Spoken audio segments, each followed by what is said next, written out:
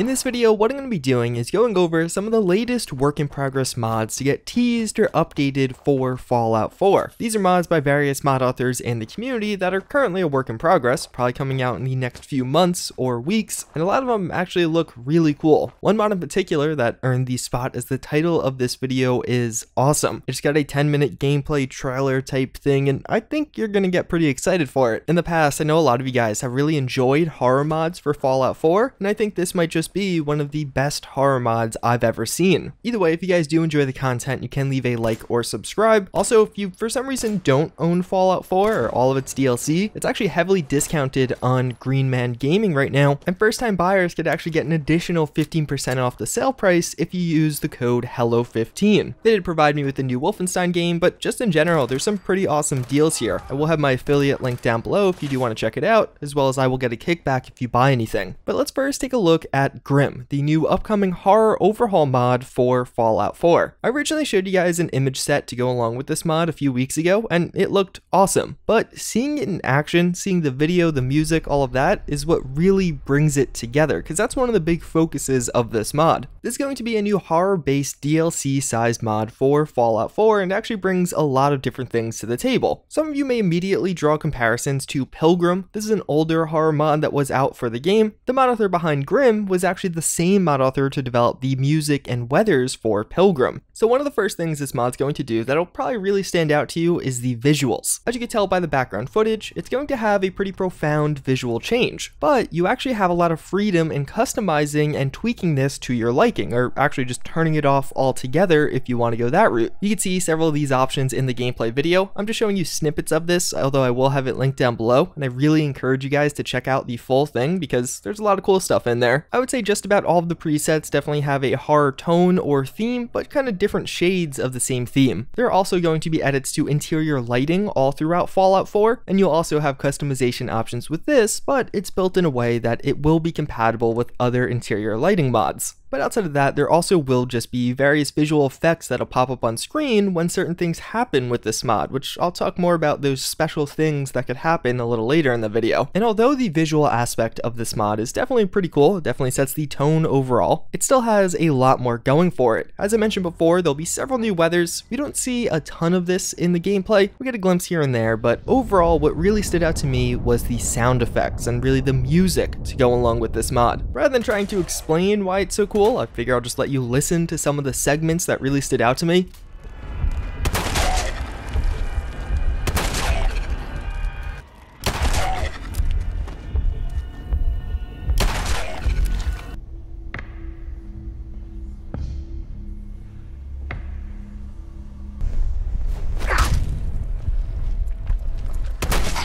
I think in particular what I like about this is it's really a culmination, whether it be the weather or some kind of other in-game event happening. It ties together with the music to create an all-around experience. You're not just hearing the music, but you're having something else go on also to complement it. Some of that music definitely gets you a little bit tense, heightening the fear aspect of this mod. But that still isn't all, as this actually is bringing in several new in-game mechanics, new creatures, and even new armors and weapons, although that's not really shown off in this video. So when using the in-game menu, outside of just the visual, weather, and sound options, you're going to also have something called the Curse. What this is going to do is actually enable some of these new creatures and gameplay aspects. This will lead to the spawning of several terrifying monsters and creatures all throughout Fallout 4, as well as several other interesting mechanics. It's shown and described that when your character is actually cursed, you'll experience an alternate reality and actually have to enter into an escape hell. We see some gameplay of this in action, and it looks extremely promising. There's actually one segment where you go to the original house that you spawn in Fallout 4. You can see what looks like a zombie Nora, as well as hear some pretty spooky or scary baby cries that might be a little bit more than baby cries. This seems like it's actually going to be a really interesting component of this mod, but even outside of that, also shown in the gameplay is just a lot of the various creatures you'll encounter, many of which look really cool and promising. The Fallout 4 modding scene in general doesn't have a lot of options when it comes to custom or aftermarket creatures, and these look pretty cool, definitely well done and fitting into the game pretty well with the rest of this horror experience. But speaking overall, this mod looks awesome. It really looks like it's going to be a complete package. A lot of times when I cover a horror mod, I'll try and add on several additional mods to really complete the experience, but with this one, it doesn't really seem like you'll need to. It seems like maybe just download this, a couple of weapon mods, and you're pretty much good to go. You're gonna have a distinctively scarier game. And even though I already showed you a lot and this gameplay shows you a lot of the mod, it seems like there's still a lot more coming. We get a tease at one of the new NPCs you can see at the end of this, as well as we don't really see too many of those new armor, weapons, or even some of the new quests that will be coming with this. And also in the description of this gameplay trailer, we actually hear that more videos and a release date will be released soon. So this definitely looks like something to look forward to, at least somewhat in the near future. Although outside of that, there are several other mods to be recently teased or shown off for Fallout 4 that I did want to show you guys, because a lot of them are pretty cool and probably will fit in well with this first mod. We actually get a look at a work-in-progress shoulder-mounted machine gun coming to Fallout 4. This, of course, being one of the most distinctive and unique weapons from Fallout New Vegas, and it looks really cool and actually really well done already. We get a look at the base version as well as some of the skins that will be available for it, including a Nuka-Cola Quantum skin that also looks really cool. I think a weapon mod like this actually has a lot going for it, assuming it has a nice integration and hopefully some custom animations. Fallout 4 right now doesn't have a lot in the way of heavy weapons, and even in the modding scene, it's definitely not one of the more popular categories to get releases. That coupled with the fact that a lot of us are going to have a lot of nostalgia around this weapon, because anything from Fallout New Vegas pretty much has nostalgia around it, means that I think this one's going to be very popular with a lot of people looking forward to it. But we also get an update around Peace. I've been talking about Peace quite a bit. What this is going to be is a mod trying to incorporate several new systems to make Fallout 4 just a bit more realistic, one of which is actually going to be an encumbrance overhaul. Now, just increasing your strength isn't going to increase your carry weight dramatically, but it's going to increase your carry weight potential dramatically. You can hold a much heavier bag, but you're going to need a bag to store all your stuff in. Here we get a look at some of the various backpacks or satchel bags that will actually be added with this. And a cool mechanic with this, several of these backpacks will actually have some other kind of downside to them, such as decreasing your agility, although there are workarounds depending on which backpack you use or having other perks to offset that. And one of the cool parts is, although we get a look at some of those more traditional backpacks, we also get some less traditional ones that will probably drastically increase our carry weight, but have other downsides, of course, associated with them. And just in general, I think kind of look cool in a post-apocalyptic setting. And I know I've said it many times already, but I'm really excited for this mod. I really like making my Fallout 4 more realistic. I just enjoy experiencing the game that way. And I think the encumbrance overhaul being showcased here is actually pretty cool. It seems like it'll make the game at least slightly more difficult, fundamentally changing up that mechanic, but not making it ridiculously difficult. Still enjoyable, still a video game, but at the same time just adding a few more steps involved to really get to that same carry weight you can get in vanilla Fallout 4. Outside of that, we actually see some updates on the Capital Wasteland combat armor. This is being developed by Cypher, but is part of the larger mod, the Capital Wasteland project, which is recreating Fallout 3 and Fallout 4's engine. And as you can see, these look pretty cool. Again, another one that's probably going to bring back a lot of nostalgia. There's not much to say about it. Some of the different skins and variants definitely look cool, and just the armor in general looks particularly cool, and I'm excited to get it in game and hopefully integrated into some of the level lists to make the game look a little bit more like some of the previous Fallouts. And then we actually have the Sci-Fi Colt revolver, and this looks really cool. I actually really like the design of this one. What this is a made-up weapon, but heavily inspired by existing weapons. There's not too many details about this. This is actually an out-of-engine render, but apparently it soon will be coming to an in-game version. I've always been a huge fan of revolvers in Fallout 4, but the style and visuals of this one is probably up there as one of my favorites, and I'm excited to track the progress of it. Then we do have the BR-55 service rifle. Many of you guys probably recall that the Misraya Armory mod for Fallout 4 came out not too long ago. This is actually a separate mod from the same mod author, a 2-weapon pack that will be coming out also in the next few days to a week. And well, put simply, if you played Halo, you probably know what the BR is. It is one of the most iconic weapons from the franchise and definitely one of the most enjoyable to use. With this version, you can definitely see some of the customization options, and it just looks in general cool. If it's even remotely as high quality as the rest of the Misraya Armory, it is definitely something to look forward to. And we also get a few extra screenshots of the other weapon that will be included in this 2-weapon pack. Then we have several images of a new outfit coming from Newermind 43. As of right now, it doesn't seem like this actually has a title, but he's been posting several work in progress screenshots of it. And although it's probably not what I would typically use on my character, I know there's definitely a big audience for mods like this, and I did want to show it off because in general, it just looks pretty cool. But then finally, last but not least, we actually do have a MP5 retexture. So right right now, Ice Storm actually has an MP5 out. It's definitely not the greatest, it could use some work, and well, it's actually getting some work in the form of a retexture by the same mod author. As of these new and updated screenshots are, you can see it actually looks quite a bit better, and just in general looks pretty freaking good. And actually a very lore-friendly weapon. The MP5 appeared in some of the OG Fallout, so even though it does fit into that modern firearm category that we see with a lot of Fallout 4 weapon mods, this one has a little bit of extra lore backing to go with it. So yeah, that's an update on some of the various work in progress mods coming to Fallout 4 in the next few weeks, months, or maybe even years, but hopefully not. If you guys enjoyed the content, you can leave a like or subscribe.